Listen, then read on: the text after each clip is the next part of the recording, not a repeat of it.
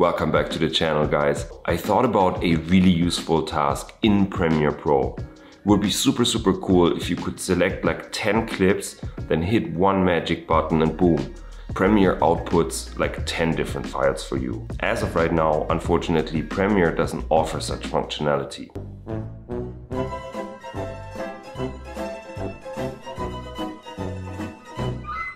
I'm just kidding, of course. I found a pretty easy workaround that is not strictly a one-click solution, but it takes only a few clicks and it is pretty convenient and easy either way.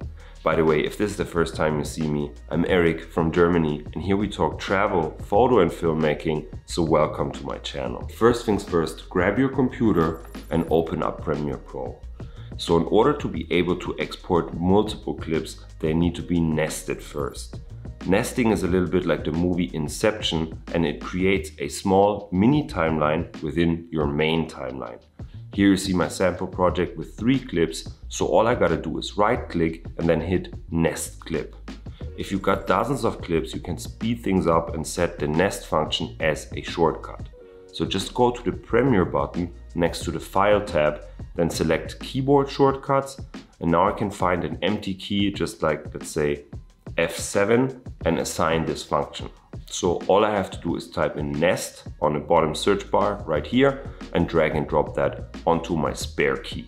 In the second step, we want to select all nested clips in the timeline. Now I click on each clip one by one and hit F7 and boom, they appear as a nested sequence with the correct length in the Media tab.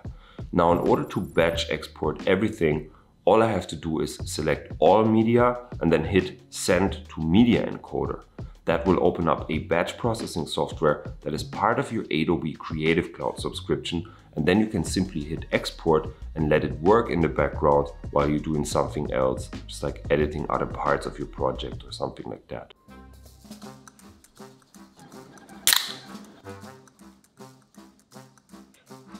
Interesting.